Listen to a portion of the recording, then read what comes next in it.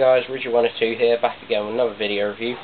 Today I've got it on the Ultimate Halo Companion DVD set. I'm not sure when it was released, obviously after Halo 1 and before Halo 2.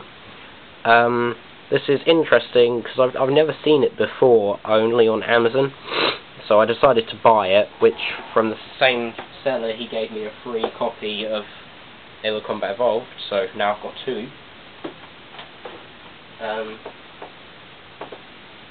Anyway, so it's the Ultimate Halo Companion DVD set. It's got loads of bonus content on like how, well, I can't remember what it is. Yeah, it's got like stuff about Halo 2, so it's got the trailer, some concept art, and Master Chief renders for it. It's got like a book about this new game called Brute Force, which was new.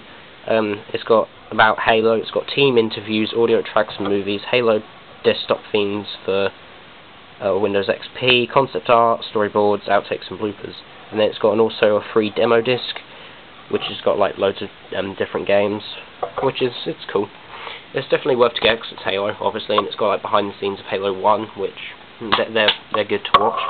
So see here, this is like the hint book for the new game called Brute Force.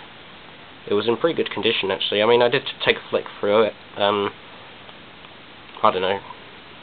It doesn't look that a good game, but I might get it. The demo disc, haven't played it, and then there's the Ultimate Halo Companion DVD set thing.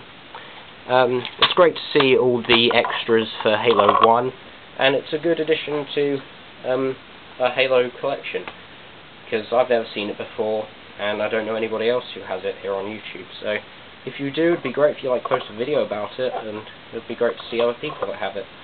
So it was around £10, and I did get a free copy of Halo 1 with it, so pretty good deal, and it was just fun to watch the extras. So thanks guys for watching, see you in the next video.